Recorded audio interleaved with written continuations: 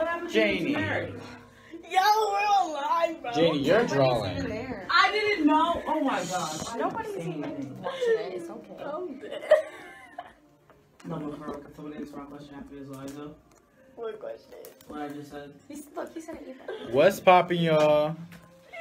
What's poppin', y'all? I don't know who's on this yet. I'm on it. The fuck? I don't like. Ew, fucking Rob. I'm leaving. Who? Fucking Rob. He said it anyways to everybody. Alright, Julia, bye. That's why you're not even gonna be in it now. Shut up. I didn't even want to be in it. Alrighty. That's why you're not going to be in it now. This is how you draw a penis. I'm probably just gonna go back to Miss Shellhammer's after this then, That's actually. what we were going to do. That's what I was going to do. Alright. Bitch, you better stop. Jane, knock it off. Trying to get you. Alright, now nobody's watching because of y'all. Thanks. And what happened to the freaking filter? Y'all draw. I know, it made me look dark. Tuka's watching. Hey, yo. What's poppin'? Yo. What's poppin', baby? I definitely had this pimple the last time we went live, which was 2 weeks ago. That same pimple. Dang, my phone's on 3 again. Does anybody have a Kirsten's charger? sister's watching. Does anybody have a charger? Yeah, Janie I does. just She's gave it using to it. Janie. I don't have it. I didn't bring it. Wait, so what are y'all doing after this? I'm I'm going. going to B-Lunch. That's where I told my homeroom mom was going. So why would we do this in the first place? Hey, Kendra. My dog. LaFair. Yeah. I'm You. remember I met him at Hershey Park. What's up, my boy? Oh, Nisha, come over here real quick. yo. You would think I'm stupid. You would say I'm really dumb. I don't want none of your love. I can name all the lies you told me. It's crazy because I really gave you my trust. But if I don't really know the rest of it. So, Since stop singing. Rika Banks. I thought I knew. That's Rika. Hold on, wait, bitch. About to build a coupe. Wait, let me see what your glasses are. Yeah, let me see. I look like a nerd. You look like a bad bitch. Yo, she's I'm a drawing. Bitch, fuck the What's up, bitch. Dijon? Bitch get slick, I'ma cut the bitch. I'm a bad bitch, suck some dick. If that bitch gets sick, I'll cut the bitch. I'll cut up the bitch, I'll gut the bitch. Have to fuck up the bitch, man, fuck the bitch. So I'm about to end this drawing. 911, what's your emergency?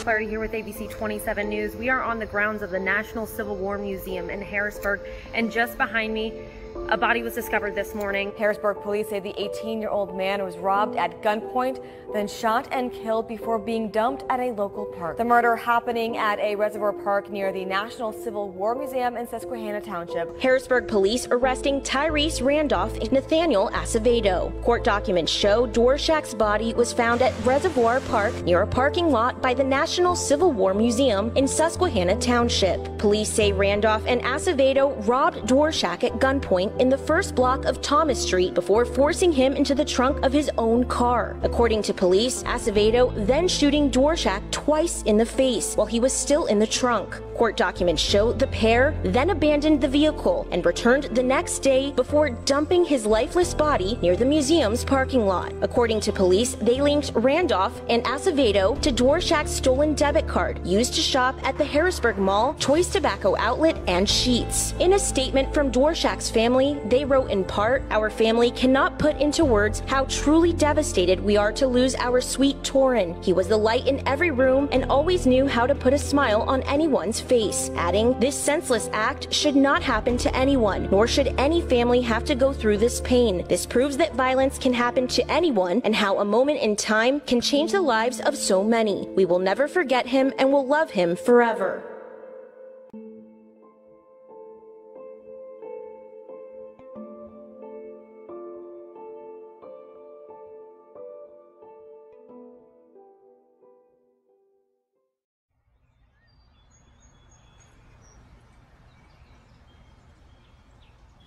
My name is Heather. I am Torin's mother. Torin was born on December 6th, 2000.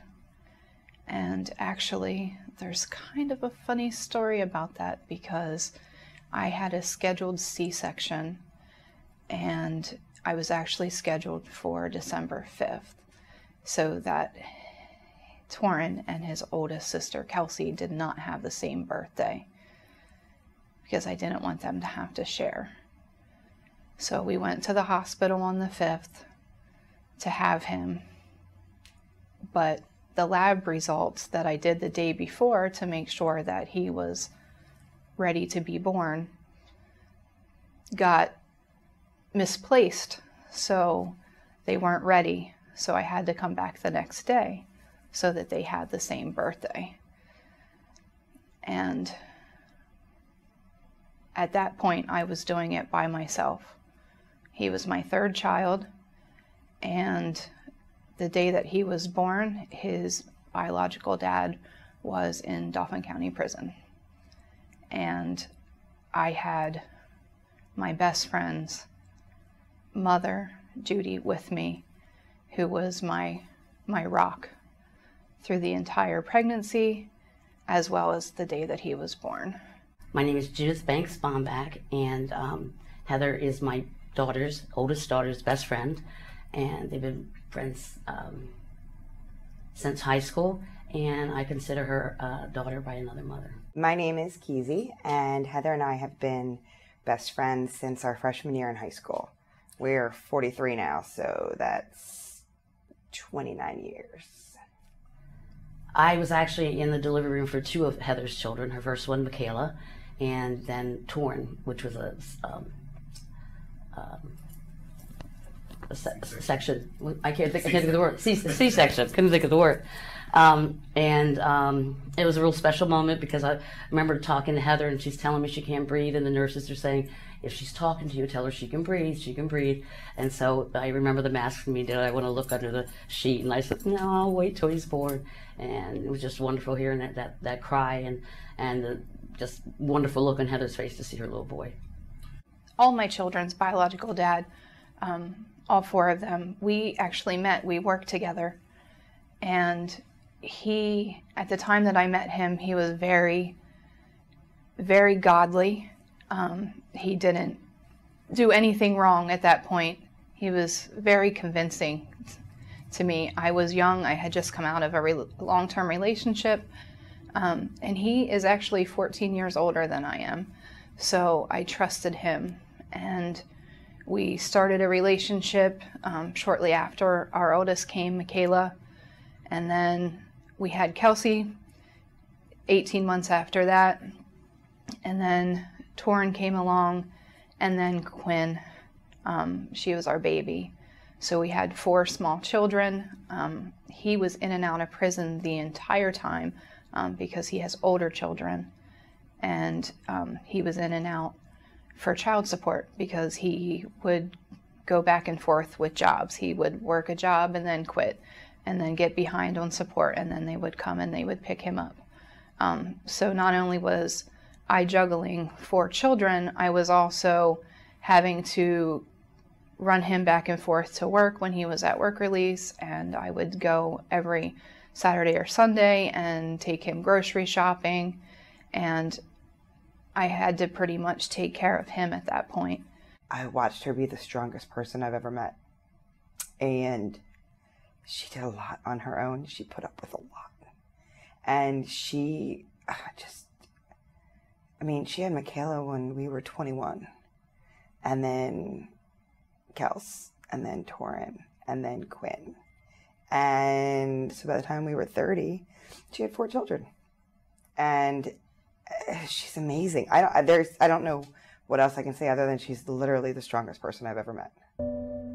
When the kids were small, I was very naive, and I didn't realize that he was also a drug addict.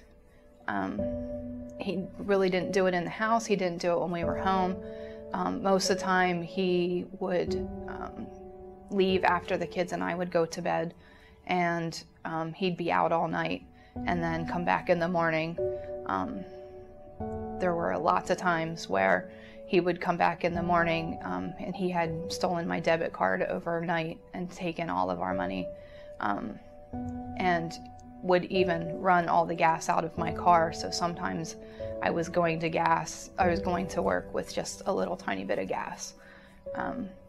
So it just got to the point where his drug habit really started to pick up, and we used to argue a lot about that, about the fact that he was taking our money, and my bank account was always negative, and it was a struggle just to get the basic needs for the children. They were babies, and it just got to the point where I just had enough and realized that this was not a life that the kids needed to have. I remember him more than my siblings. I did have somewhat of a relationship with him, so for a while when he was coming in and out of our lives, it affected me more because I did have a little bit of a relationship with him, whereas my younger siblings were like, no, he doesn't mean anything to us. So I don't really remember my relationship with him as in like I have a bunch of memories with him, but I remember like he's still my dad. That's when my mom agreed to buy the home so that we could have a stable home. It was hard for her to raise those 4 kids. That's why I went out and bought a house so that we could all live together, her and her 4 kids.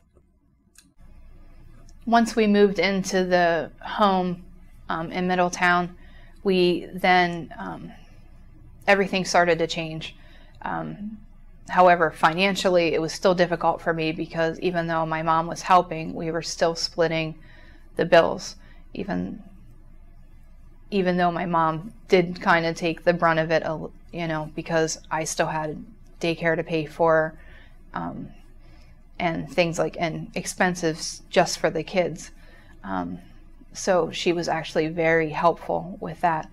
I got no financial assistance from their dad.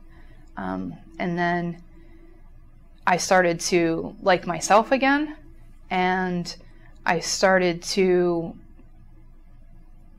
be a better person again because he destroyed me. Even though he wasn't physically abusive, he was emotionally abusive. So the kids and I actually had our life back after years of being oppressed. And I started dating, and I actually met my husband Chris at work, and we started a relationship, and now we are married. And he took on 4 children, even though he has 2 of his own, so we have 6 altogether. I knew about it. Like, I knew what I was, for lack of a better term, getting into. I mean, like I said, we were kind of friends here and there, and we had, you know, mutual friends, and I knew the dad wasn't in the picture. I just didn't know, like, a lot of the intricacies on why. But I mean, once I, you know, proceeded to want to be with her, I knew, you know, it was a package deal. It wasn't just Heather. It was Heather. It was Michaela, Torin, Kelsey, and Quinn. And then you also had kids of yes, and I had kids of my own, Dylan and Allison. And, you know, that was another thing. I wanted to make sure, you know, going in that it would, you know, it'd be a good fit for everybody. There were a few times where their father would come and try to visit at the house. It hasn't been for several years. I had never pushed him away from the kids. I always let it be their choice, and they chose not to have anything to do with him. And Torin, I think, felt probably betrayed the most because of him being the only boy. And he, even though he had the father figure in Chris, I still think that it was more hurtful for him that he wasn't around. But I think after Chris and Torin bonded, I think then he realized that that is what a dad is supposed to be, and they just didn't want to have anything to do with him anymore. As he got older, you know, he wanted to do stuff with his friends. He was always wanted to try to, you know, get a job. and make money and, you know, work on his cars. So I wasn't really like hounding him or constantly like around him, but I was always there for him. If he had any problems or any, you know, needed anyone to talk to, I'd be there for him. But I wouldn't try to be in his business constantly, like, what are you doing? Why are you doing this? Or, you know, so. Chris came into the picture, and of course, the kids were hesitant at first. They kind of liked it just being me and their Grammy and them, but they quickly adjusted to him being there, and they learned to start relying on him and start treating him like a dad. He was very active in their after-school activities. He actually started the girls playing softball. He actually helped coach their softball teams. At that point, I couldn't afford for them to do any extracurricular activities. So that was something that they were always very grateful for him coming in and actually stepping up and taking the time and spending the time with them and teaching them how to do things. We're sorry to say that the last thing stopped, so we're going to make it up with big bump. Bump, bump.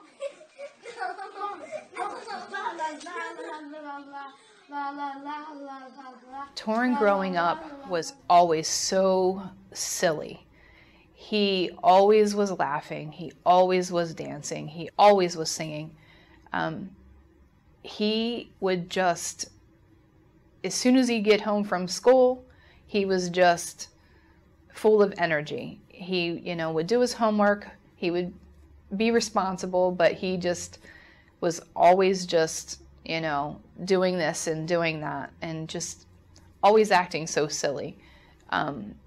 It didn't really change much in his teenage years. He was the same way. Hey, get it! Shoot that! Oh. Hey, okay. I said shoot. Hey. Yeah, ready, Torin? Okay. Come on, Torin. Kill it again.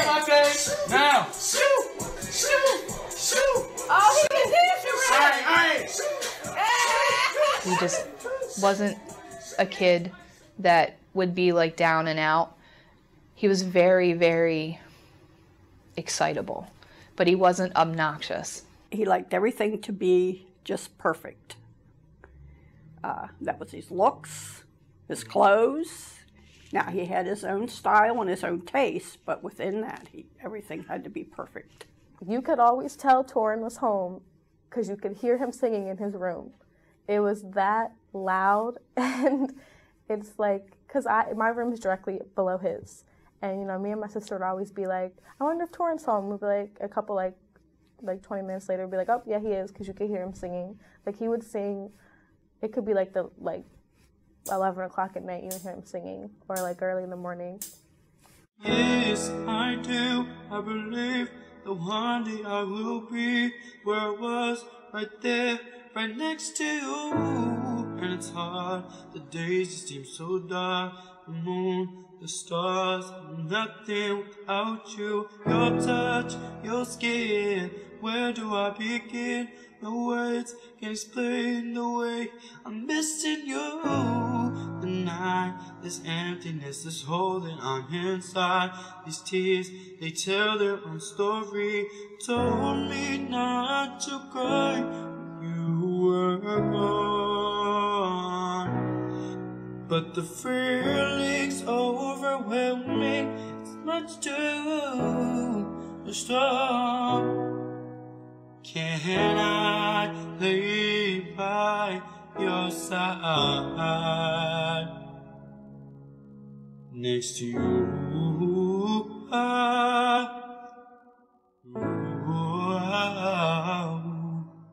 And make sure you're alright.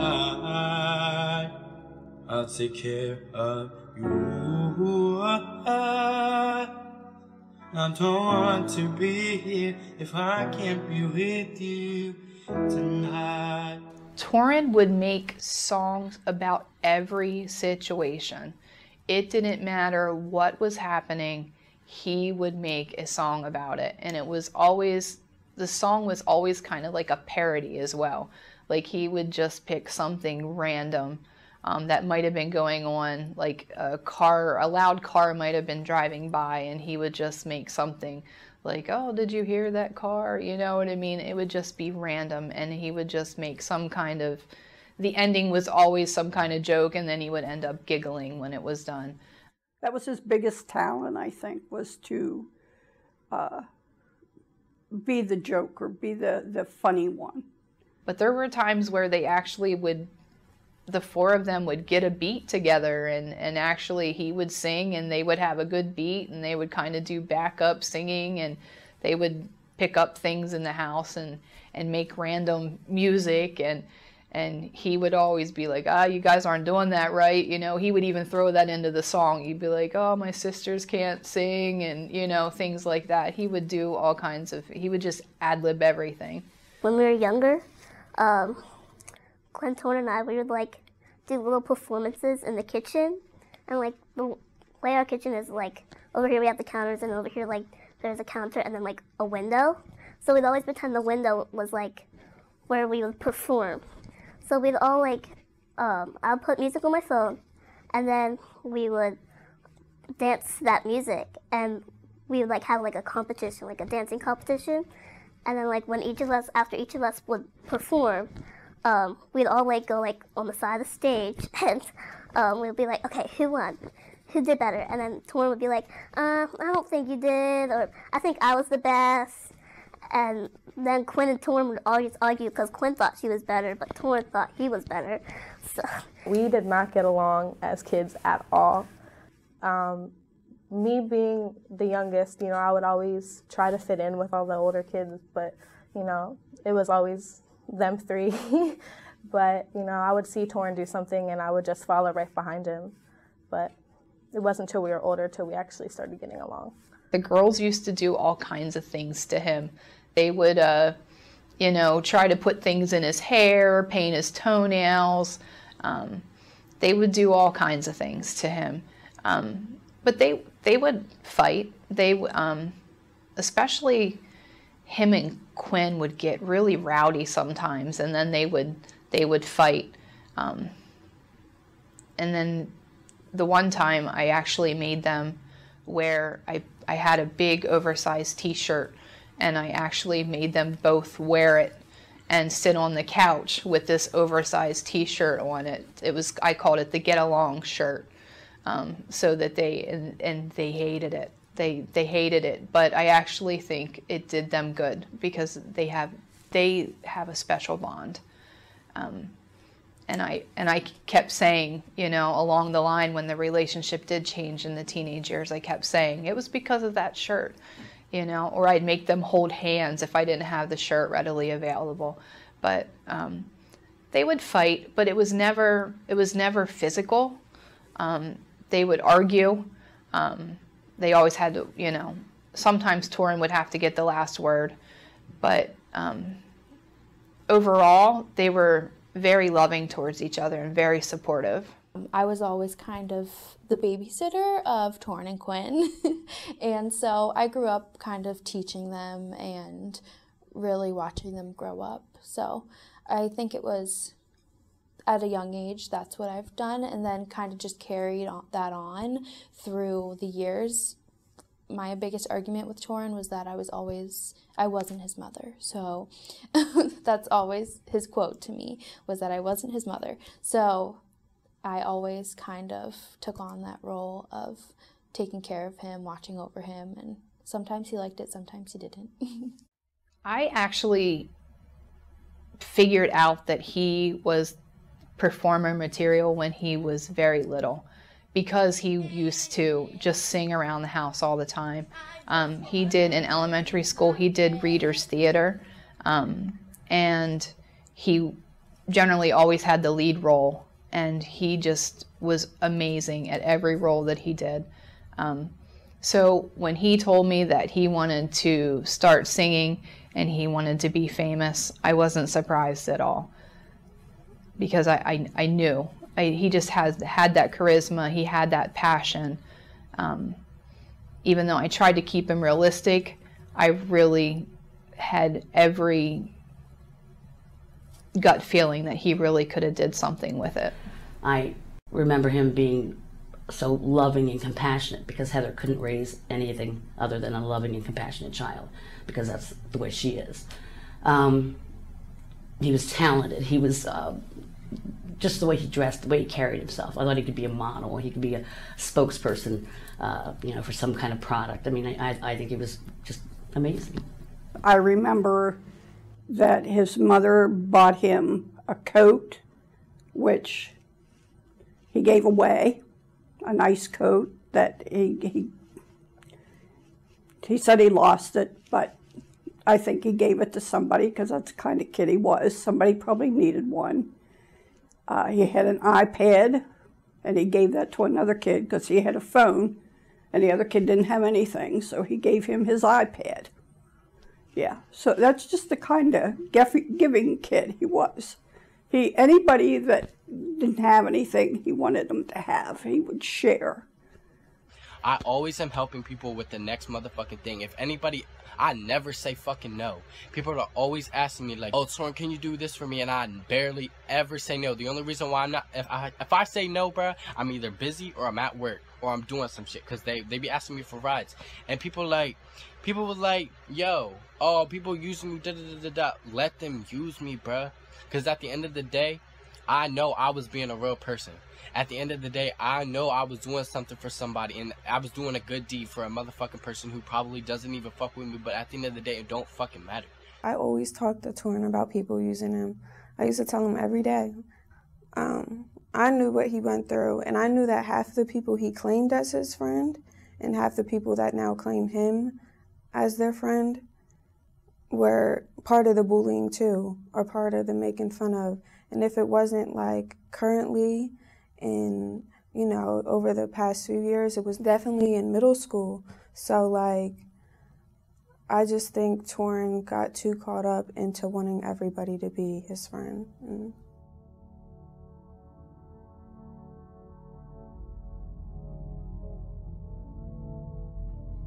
I think the bullying started actually in middle school.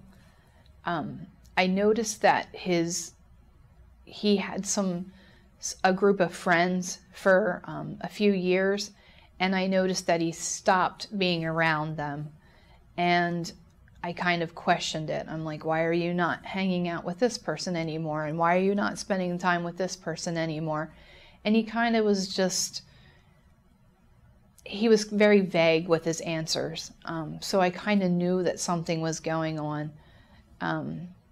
His reasonings just didn't make sense. So I'd start to question things. He wasn't going places as much as what he was doing. So it seemed like he was kind of becoming more of a homebody for a little bit. So I kind of suspected that things were not what they used to be. And then he would talk to me about it, but he would never go in a lot of detail.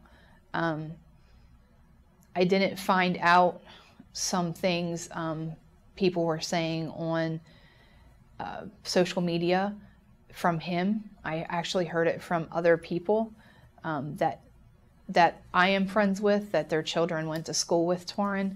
And when I approached him with it, he would beg me not to do anything about it because he just didn't want to make things worse. And as a mom, that was the toughest thing, because he was coming home, he was hurting every day. Ever since I started middle school, 6th grade, that's when it started getting worse. And I'm a senior in high school now. And I go through it every day. And I'm just so exhausted. I wanna graduate. It makes me mad at myself, bro. It makes me so mad because I feel every single time. When stuff comes up,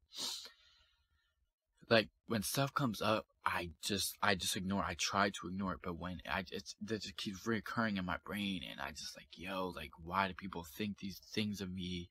And I need some help. Like, I don't want to say that I got a problem, because I don't have a problem, because I keep my head high, but I just need, like, I need someone to sit here and be like, because I feel like I can't even vent to people anymore, because I feel like, 1, I don't want to seem like I'm sad.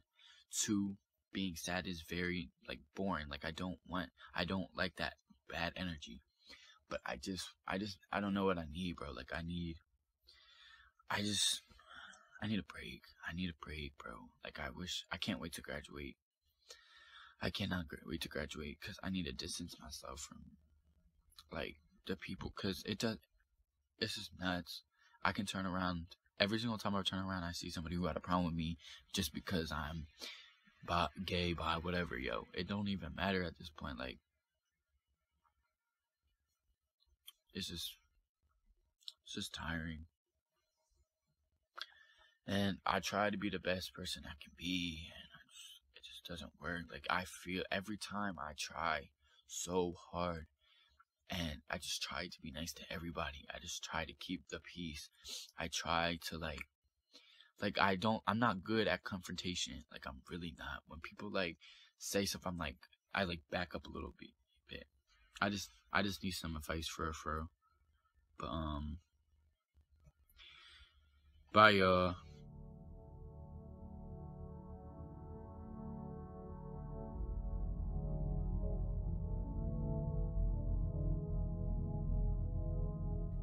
It actually came to a head. He actually, at some point, said that he wanted to harm himself. And I got a phone call from the school, and I went and picked him up, and we went to the crisis center up in Harrisburg, and he talked to a counselor up there. And that was very concerning because I didn't realize he was at that low point, because I had never seen that side of him. Because when he came home, even though he was home all the time, he was still typical Torin. You know, he was still himself. He was still, you know, making the jokes and do things. He did spend a lot more time in his bedroom, but, you know, he always said he was doing homework, or he was writing music, or, you know, playing, the rare occasion, playing a video game. So I never became real overly concerned until it came to a head. And then at that point, him and I had to really start to face what was going on. A lot of people bullied him because of his sexuality, and when he came out to the world, everybody looked at him differently, and that's the only reason I could think of why nobody would like him. I remember back in 8th grade, we had an 8th grade formal dance, and something happened with a situation with another group of boys, and Torin wasn't able to stay the rest of the dance because of the bullying going on. So it happened a lot in middle school, and then up to high school, it started to get even worse, I believe, especially after, you know, coming out about his sexuality and what he prefers. People didn't really take that well.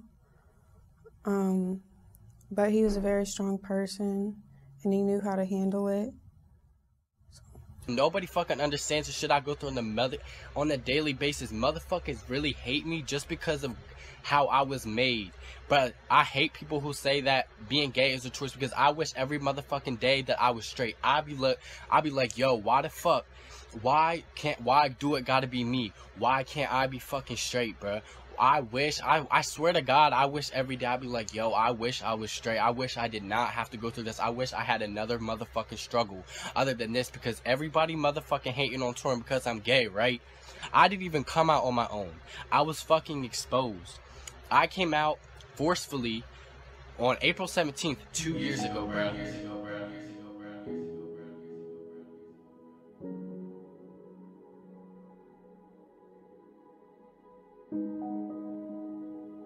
Torin didn't come out on his own. He was outed. I remember it was a day during the summer, someone texted me about it and sent me pictures that people posted on Facebook about him being with some guy. Somebody did post a picture of him and a guy that he was talking to and dating. Most people didn't know. It was a secret. I knew who it was because he had showed me prior. When that happened and the picture dropped on Facebook, Torin had deactivated all of his accounts. He turned off his phone. And I remember calling Torin and calling in, blowing up his phone, texting him, trying to make sure he was okay, because I know how it can get, and I know how Torin can be. That being revealed came out, and that kind of took a toll on his self-esteem and what really made him, you know, start feeling some type of way about everything. So everybody seen it, everybody was sharing it, everybody was posting about it, but they didn't like realize how it affected him or how he felt or what he had to deal with.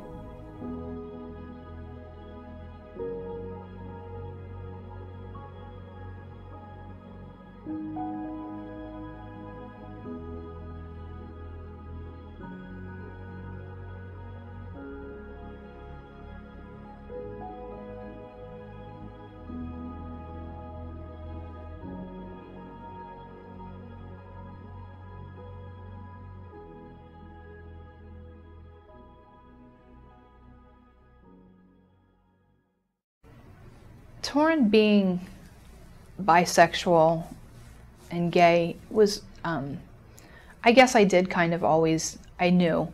I mean, he had girlfriends and things like that in elementary school and middle school, but it was never a relationship. And he did get bullied for that because there was a point where he wasn't sure what he wanted. And he was just trying to explore and try to figure himself out. And what he was bullied and what had happened was, you know, some of his friends that he used to spend a lot of time with that I was referencing earlier were popular kids. They were into sports, and, you know, Torin started to, even though he liked sports, he wasn't as athletic. He started to ask questions and try to find himself, and they were automatically picking up on that and just assumed that he was gay without him actually admitting it at that point. And whether they were homophobic or not, I'm not sure, but they kind of unfriended him at that point. And that was part of, I started to realize too that there was something more to all of this than just, you know, a couple kids not getting along anymore. He knew that that would make no difference to us whatsoever. We loved him no matter what, so. Torin was bashed a lot because he always tried to cover it up at first just to make other people, I guess, happy and comfortable. I know, like, for boys, like boys-wise, they never wanted to be his friend afterwards, knowing that he was gay, because they said they didn't feel comfortable around him, even though Torin was never like that and would never do anything to make you feel uncomfortable. So I feel it was more as like because Torin walked around with a mask on for years, and then out of nowhere he came out and said that he was bisexual.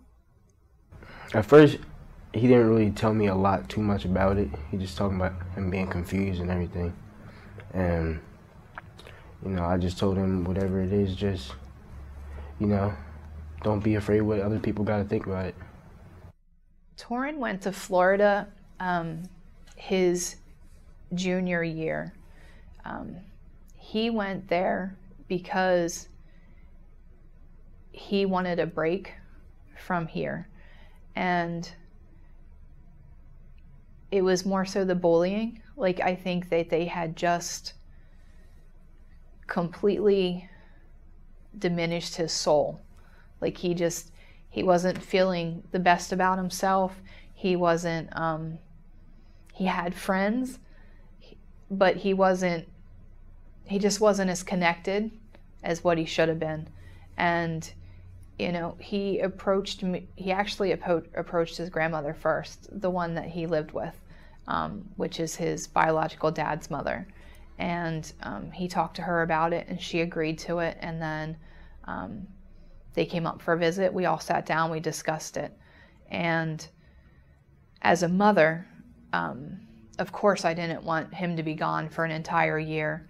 You know, I missed him terribly, but I completely understood why he wanted to get away, and he had an opportunity to do that. And, you know, I think all of us at some point in our life some things had happened that we would want to get away and didn't have the opportunity to do that. And so he had that opportunity, and I didn't want to take that from him. So he went there, and he came back refreshed. He came back himself again. He had some really close friends down there, and I think he actually got to be himself down there, and he didn't have to pretend to be something like he was here. Down there, he was already, you know, Torin Dworchak, the gay kid, or, you know, where up here he wasn't able to be what he wanted to be or what he was.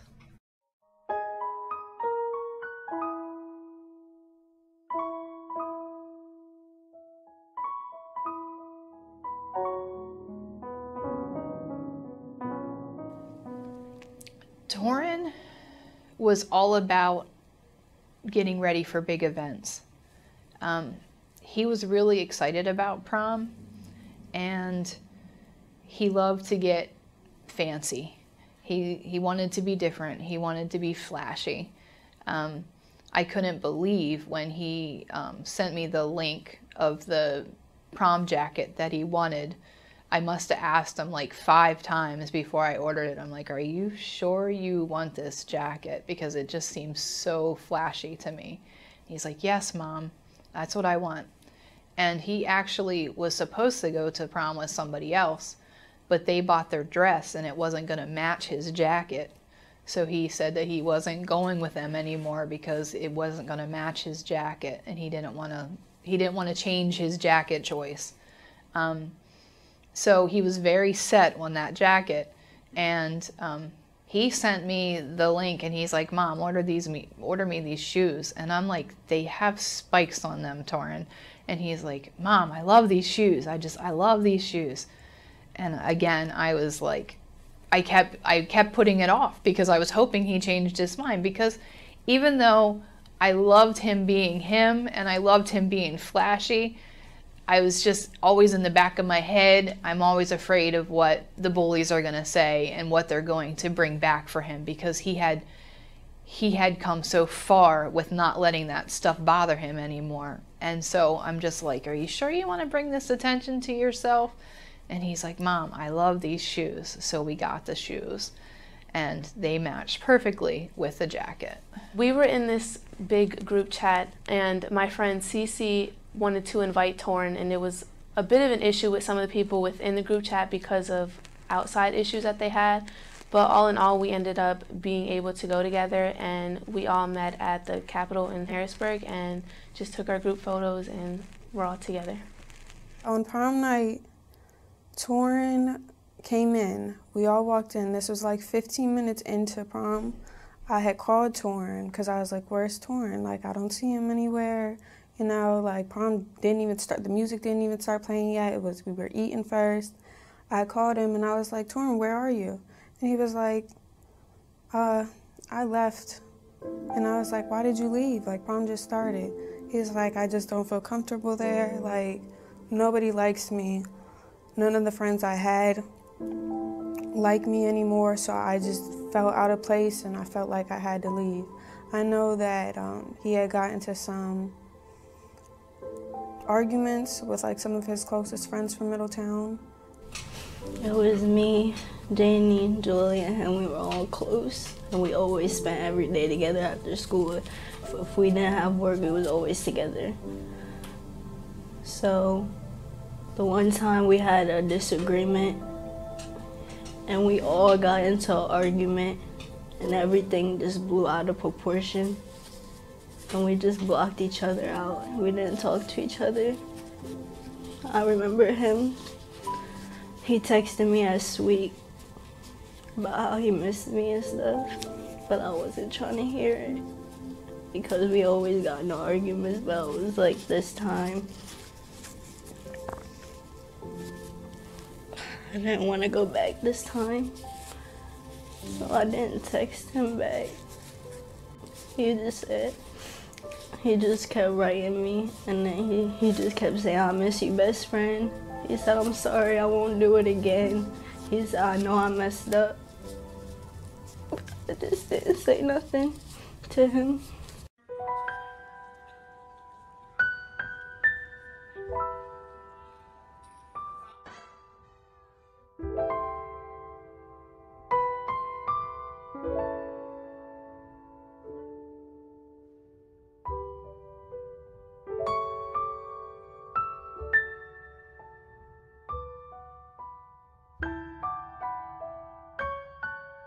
Graduation, I was nervous because he, even though as a child and even in, you know, his freshman year, up until his freshman year, he was brilliant in all his testing.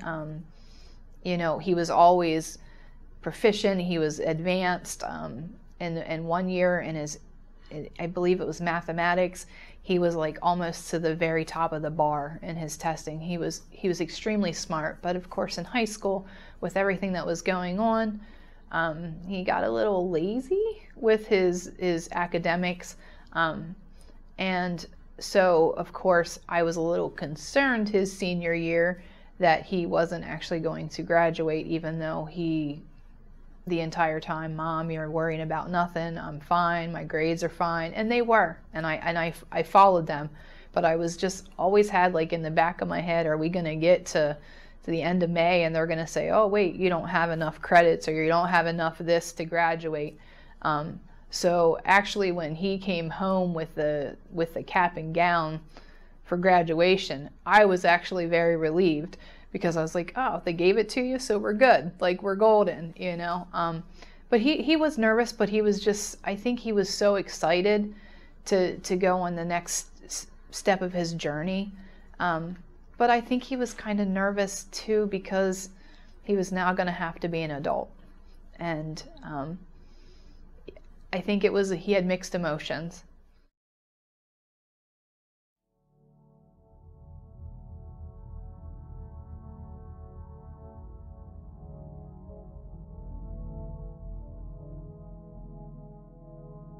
I had gotten a part-time job.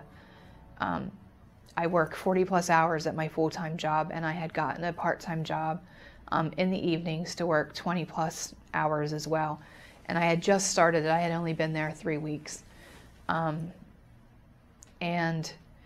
the reason I did that was so that the kids, you know, my husband and I both have good incomes, but having 6 kids, 5 car payments, insurance, you know, 8 cell phones, it's expensive, and, you know, plus mortgage and bills. And my kids have never been deprived for Christmas, but it gets harder every year to give them a good Christmas. And this year I wanted to give them a good Christmas.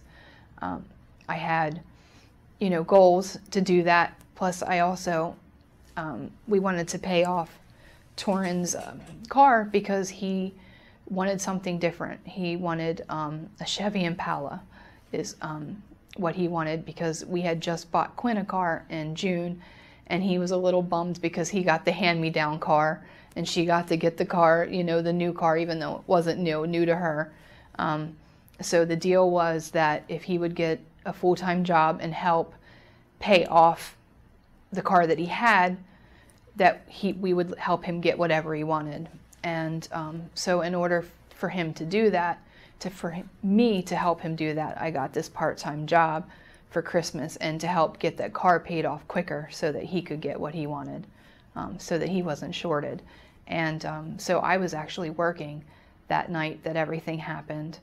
And so I didn't see him that night. He had dinner with everybody else, except for my husband, who wasn't home yet. And then he left probably about 15 minutes before I got home from my second job. I work during the day, and I drive out to Ohio, and I came back. I was making something to eat, and he came down the stairs, and he said, you know, hey, I'm going out to Ari's house. I'll be back in a little bit. You know, I wasn't sure, you know, if he said, you know, I usually say bye, love you, or have fun, or, you know, behave, or something like that.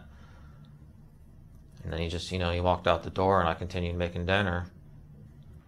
Torin would hang out in the city if he was prompted to do so.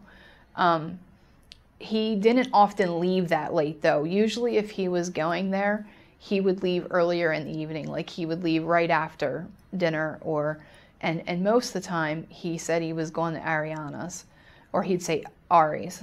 He called her Ari. I believed him, you know. She has a baby, and he would say, like, he would tell me that he goes up, you know, to hang out with her because she can't really go a whole lot of places with a baby. And I know that he would help by taking her to work and things. So I never really gave him a hard time when he said he was going to Ariana's. And even though I wasn't home that night, that's where he told my husband that he said he was going to Ariana's.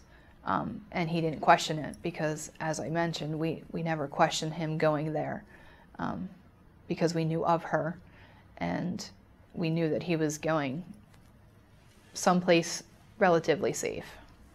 Our friendship really meant a lot to me. Like, I came to him about everything. He was really my only friend in school. When I was pregnant, he went and bought my baby some stuff. He would always stay the night at my house if it was late, and he would leave in the morning and go home. He really helped me get through school. If I needed transportation back and forth to like appointments or just to go to the store or anything, he was always right there with me.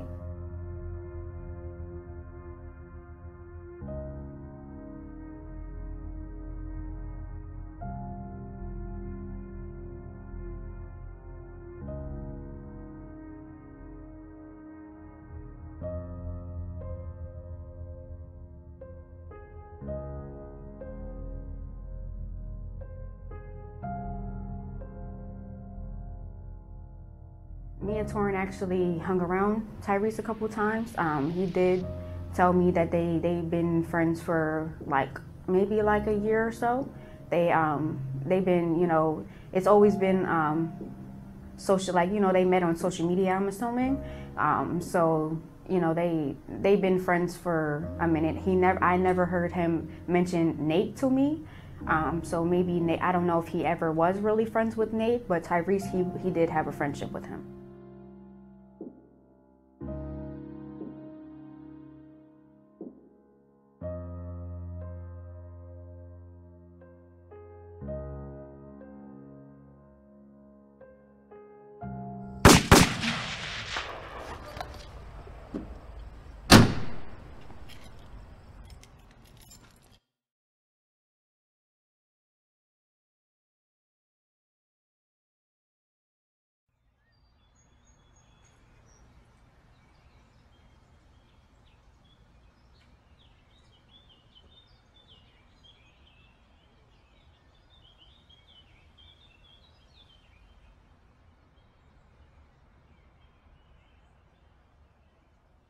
My name is Dennis Early. I've been driving bus probably like 8 years now. I enjoy driving. You know, I do special need kids. That day started out where I was running a little late, and I usually say a prayer before I you know, drive the bus. That way I don't hurt any of the kids or hurt anyone or myself. Right. But that day, I was running late. I didn't say a prayer before I left. So I had to get my first student at 6:30 in the morning. So I was got there probably 6:35, and then I picked her up, and we headed towards the school, headed towards someone else's house to pick up, and I picked them up. And where she lives at is on the other side of Reservoir Park. So if I cut through Reservoir Park, I can make up the 5 minutes instead of going through the city again. So I decided to make up time and drive up through Reservoir Park. And as I started up there, we were up there singing, and the sun was up. It was beautiful. It was a beautiful day, warm, and like I said, we were singing because we had the radio on, and they love to sing in the mornings. And so what happened was we coming around the corner and we reached the top of the reservoir. And then I was there earlier the day before I was there. And it was beautiful. Every morning you go up there and to see the sunrise is beautiful. So we're riding up there the day before. I didn't see anything over to the right. So the day I found Torin, I was driving up there, and as I got to the top of the hill, which is near the last parking lot on the right, I saw a blanket. It was a blanket there. And as I drove by it, I was like, man, why do people throw the trash out like that in this beautiful area? And as I drove by, I looked like I saw a head with legs, and I'm like, whoa. Turned my bus into the parking lot. As I did, I came towards the back end of Torin.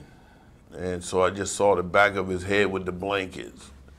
And I blew the horn at him, twice, and he didn't move. So I called 911, asked 911 if they could send someone out here. I think there's an unconscious guy out here. 911 dispatch said, can you see his face? And I said, no, I can't see it, but I can move my bus to see his face. And as soon as I adjusted my bus in front of him, I could see blood all over his face. His face was red. It wasn't like it was white. It was red. And I said, oh, to the dispatcher, probably freaked out a little seeing a dead guy, that early in the morning. So it definitely set me back. It kind of scared me a little. So the dispatcher kept me on the phone, told me to stay there until the first responders got there. I stayed, but in the meantime, I'm thinking this guy could be in the woods that just did this to Torin. He could be in the woods because the blood was still fresh. It was like it was just happened. So I'm sitting there waiting. Ambulance come by. They fly by us.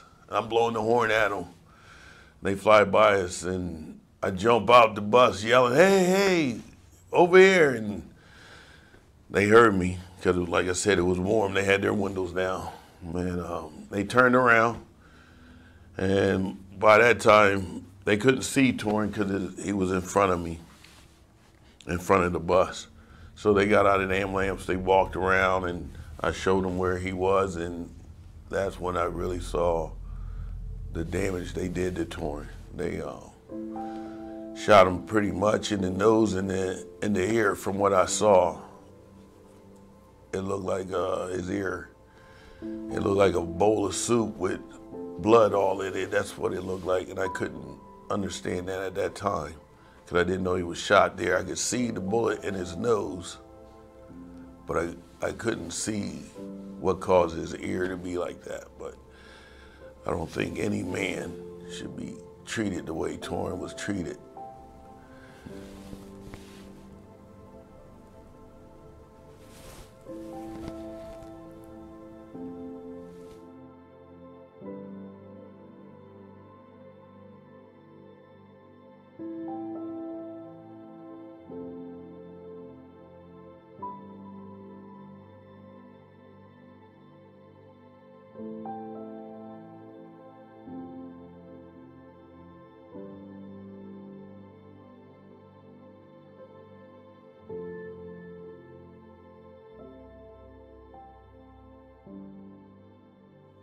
I was at work, and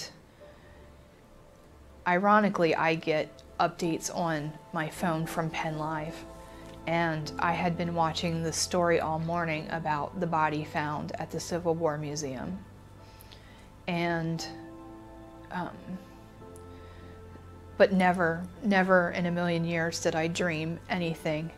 And I got the receptionist called from up front at our front office. I work in a warehouse, and she said that I had visitors, and I didn't believe her at first. I was like, what do you mean? And then I started to think that maybe it was my sister and my niece, because they randomly pop in sometimes, or just my sister, you know, who sometimes brings me coffee or you know, a donut or things like that. So I was beginning to think, well, maybe it was you know, one of them.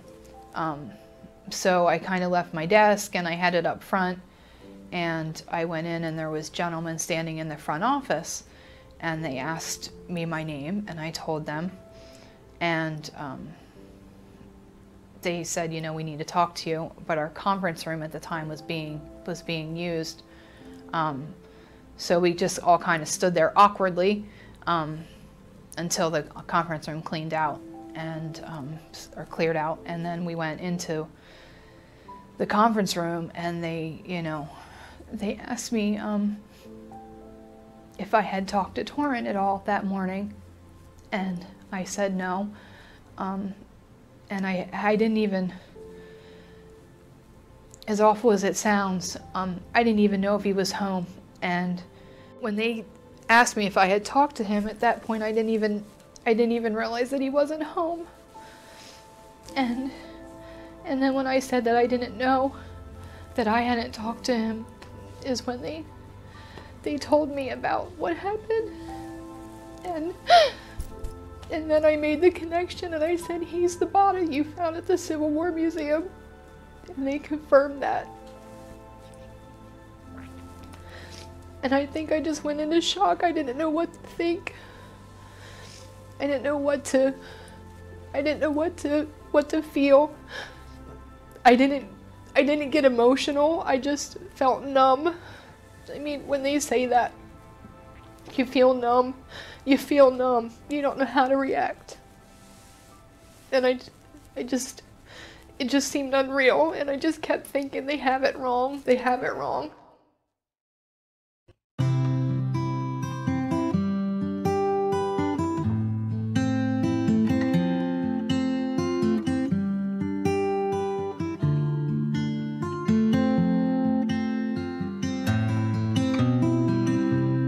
Let's dance in style, let's dance for a while. Heaven can wait, we're only watching the skies. Hoping for the best, but expecting the worst. Are you gonna drop the bomb now? Let us die young and let us live forever. We don't have the power, but we never say never. Sitting in a sandpit, life is a short trip, and music's for the sad man. Can you imagine when this race is won? Turn our golden faces into the sun. Praising our leaders, we're getting in tune. The music's played by the madman. Forever young, I wanna be forever young. Do you really wanna live forever? Forever, we'll never.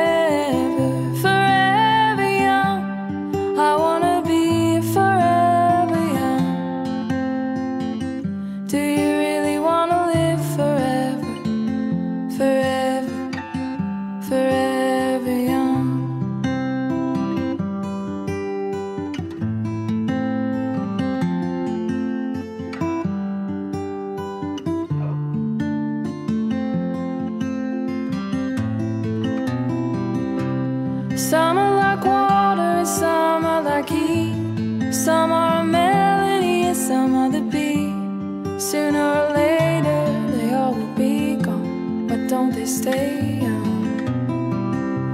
It's so hard to get old without a cause. I don't want to perish like a fading horse. Youth like diamonds in the sun, and diamonds are forever. Forever young, I wanna be forever young. Do you really wanna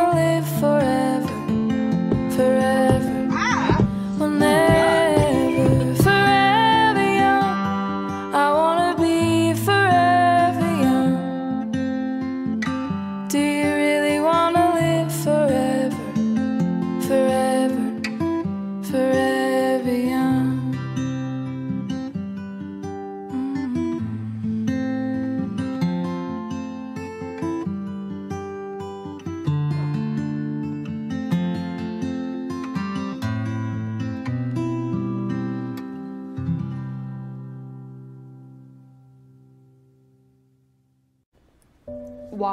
Why would you do this to him? Like, what possessed you to kill him? You know, I think my biggest question to Tyrese would be like, why, out of everybody, why would you pick Torin to set up? You know, he was your friend. He did everything for him, you know, at some point, and just why would you choose him? Like, why would you even put him in that situation?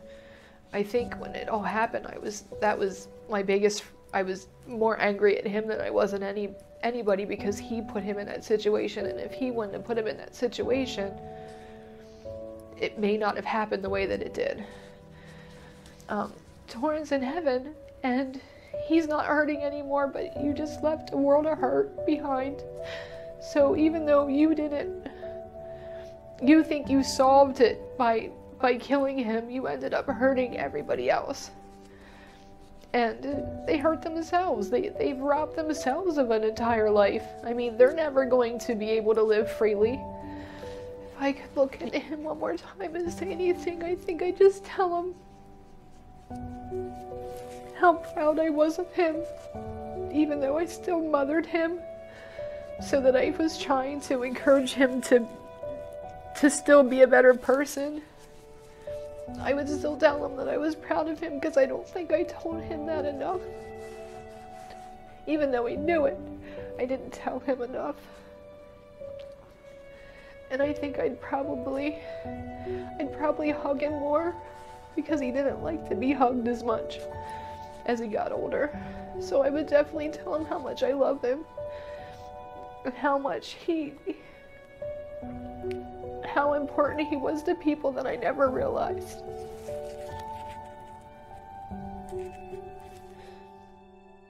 I've said from the beginning, Heather, I don't know how she does it. As a mom, I couldn't even imagine losing any of my children, and then to sit back and go through what she went through, and still is. I'm just so sorry, and I know sorry's not going to change anything, but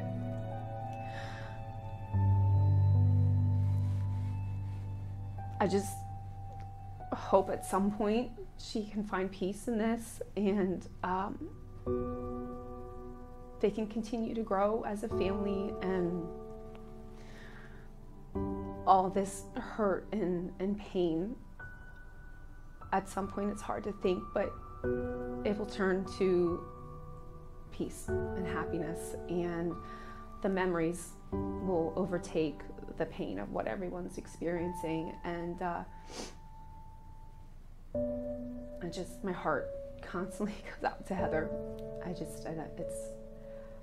know how she does it. When she needs to be, she can be strong. As Ali said, you know, she's putting everybody feelings first. But when it's like us, or when it's like, you know, we go to bed, you know, or when she, you know, in the mornings, it's just like when it's just her or just us, it's, you know, that's when, you know, she unloads and she gets really upset and angry, you know, angry at everything, you know, angry at herself for not knowing where he was that night, angry at, you know, these people for doing this to us, to his family. But like, you know, she, you know, puts her mom pants on and, you know, and does what she can for these, you know, her girls. She's been good. Like, she doesn't cry. She tries not to cry in front of us and like show her emotions, because she tries to be strong for all of us. Like, some days she like comes home, you can tell that she was crying in the car on the way home because her nose would be red. But I don't say anything because that's her own time. And yeah, she's been very strong, and I know she's hurting. I hope that one day I'm half the mom that she is, to us, and she raised us really, really strong, and she really, really tried to protect us in any way possible. And she wanted us to follow our dreams, and Torin was her little boy, and she wanted him to follow his dreams. My grandson was a very funny, very loving, very smart and talented young man. I want to tell him that I'm sorry. That he was one of the realest on my team. And I would do anything to have him back.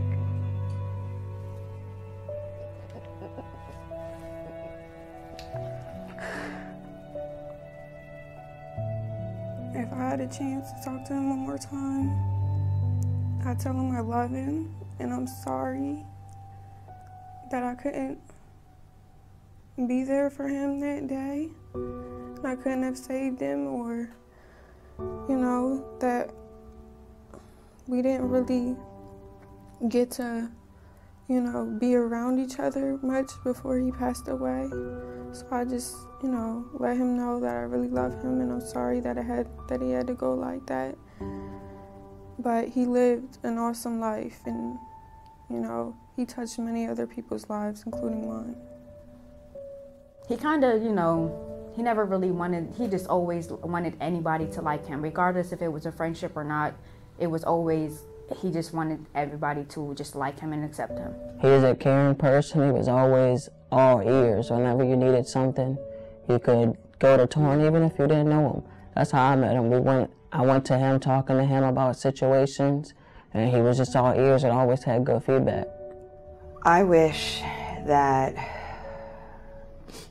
someone can benefit from this awful, awful, awful situation. That you doing this documentary helps another's life.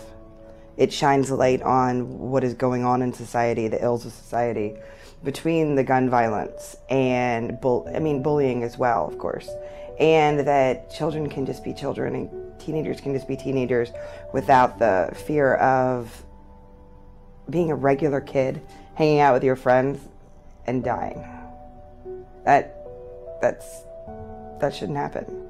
And so I hope that Heather gets that peace, because this and Torin's death could potentially help somebody else, or bring peace to another family. Like, that's what I hope she gets out of it. More than anything, what I would like to see come out of this film is something that can help prevent this from happening to somebody else. Ultimately, we don't want to see Torin's death mean nothing. So if some politician, some congressman can introduce even a bill in Torin's name to help prevent these kind of things from happening to anyone else. Because now that you've been in this situation, you see what it's like. Whenever you see someone get shot or someone be murdered, you just know what these families are going through.